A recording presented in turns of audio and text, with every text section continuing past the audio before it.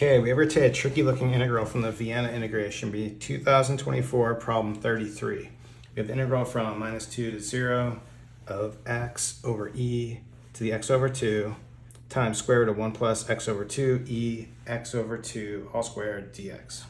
Okay, to get started with this, I think the first thing, it's really messy. I think I want to clean up this part. I just don't know how I can really deal with that as it is. The one nice thing though, you'll notice this right here, if we bring this into the numerator, this can be written as e minus x over 2. And then if we do a u substitution on this, we can write this the same kind of way. So for my u, we can bring this into the numerator here and do our u substitution for x plus 2 times e minus x over 2. The reason I like that is when we take the derivative here, we know the exponent's going to stay the same, and so we might get some simplification with that. So going ahead for du, first we'll use the product rule. So integrating this first part is just going to be 1 times the second part, e minus x over 2. And then for the second part, we're going to keep the first part, we're going to keep x plus 2. Derivative here, this is just going to be e minus x over 2, but I'm going to need the chain rule. And what's going to happen is it's going to bring out a like minus 1/2 right here. Maybe kind of write it like that. And this is going to be, and then we'll have a dx at the end. But then from here, I think I want to clean this up a little bit. Let's get a common denominator. I can multiply by 2 over 2 here, so we can try to get this all over 2. Then we're going to have 2 e minus x over 2. Multiplying all this part together, distributing in minus 1, we're going to have, let's see, minus x, e minus x over 2. And then for that last part, minus 2. I probably didn't need to write it all out this way, but it's all good. So then we have minus 2 e minus x over 2. But then this is just going to cancel with this. And so we can actually simplify this down to just du equals minus x over 2 e minus x over 2 dx. And now before I substitute, notice our numerator is really close to what we have over here. I can just kind of make this happen by multiplying in, if I multiply in minus 1/2, now this is exactly what we have here. I don't want to change it, so I'll multiply by minus 2 out front. Then we'll just go ahead and substitute. So first, updating our bounds. If you plug 0 in here, this first part becomes a 2, and this is 1, so our upper bound just becomes 2.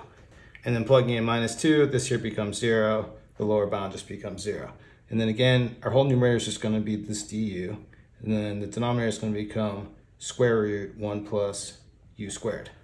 And now from here, this is a pretty well-known integral. We could use a formula on it. We could do it a few different ways. I think I'm just going to do the straightforward thing. I'm just going to do the trig substitution on this. So for u, I'm going to set it equal to tan of t. Take a derivative, we get du equals secant squared t dt. And then also we can get a value for t, where t is just going to be arctan of u. And so let's just go ahead with this, but I think for the moment I'm just going to drop the bounds and do it as an indefinite integral and then back substitute at the end, just because with this particular problem with 2 here, evaluating the bounds can be kind of messy. So let's just update it as an indefinite integral.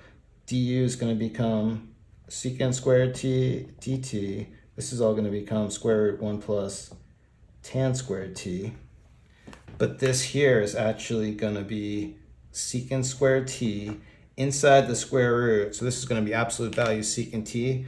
I'm going to drop the absolute value just because we know when we go back, it's going to be first quadrant, it's going to be positive. So this whole thing is going to become secant t, but then when we rewrite it, we can cancel one of these with one of these.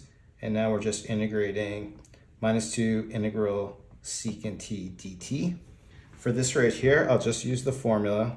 This is going to be minus 2 natural log absolute value secant t plus tan t. But now from here, we just want to get it back to u because that's what our bounds were from 0 to 2 in u. So first for tan t, we already have a value for that. That's just going to be u. I just need to use the triangle to find the value for secant t. So let's just draw this really quick. If our angle on this is t, tan t, we can write this as u over 1. So we can write our triangle with the sides this way. Then just using the Pythagorean theorem, the third side is going to be just square root u squared plus 1. We want our value for secant t. That's just going to be hypotenuse over adjacent. So that's just going to be square root u squared plus 1.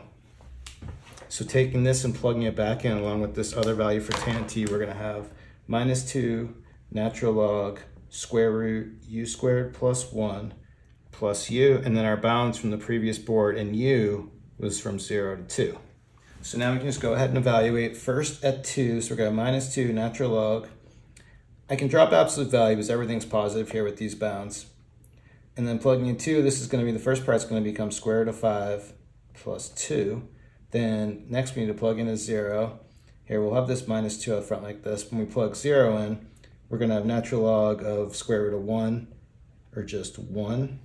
And then plugging in 0, that's just 0.